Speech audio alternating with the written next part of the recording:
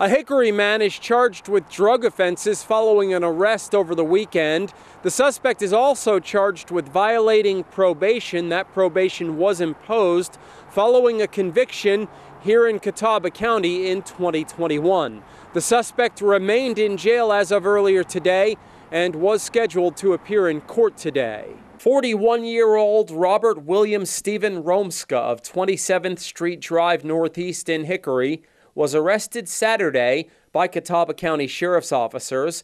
He's charged with 2 counts of trafficking opium or heroin, along with single counts of sell or deliver Schedule II controlled substance and felony probation violation.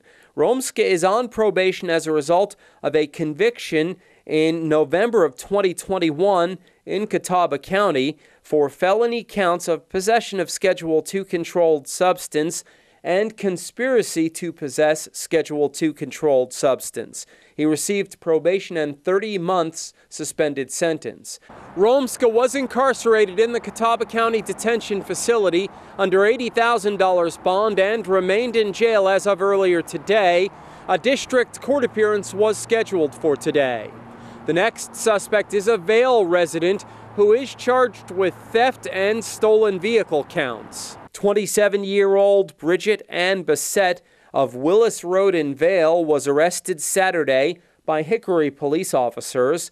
She's charged with felony larceny, possession of a stolen motor vehicle, and misdemeanor larceny. Bassett was incarcerated in the Catawba County Detention Facility under $9,500 bond following the arrest. She was still in custody as of earlier today. District court dates were scheduled for today and December 11th. 45-year-old Amanda Chanel Harmon of Warlick's Church Road in Connolly Springs was arrested Saturday by Brookford police officers. She's charged with felony and misdemeanor counts of larceny. Harmon was incarcerated in the Catawba County Detention Facility under $6,000 bond.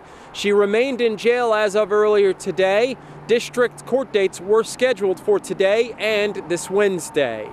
Reporting from Catawba County for WHKY News, I'm Rob Eastwood.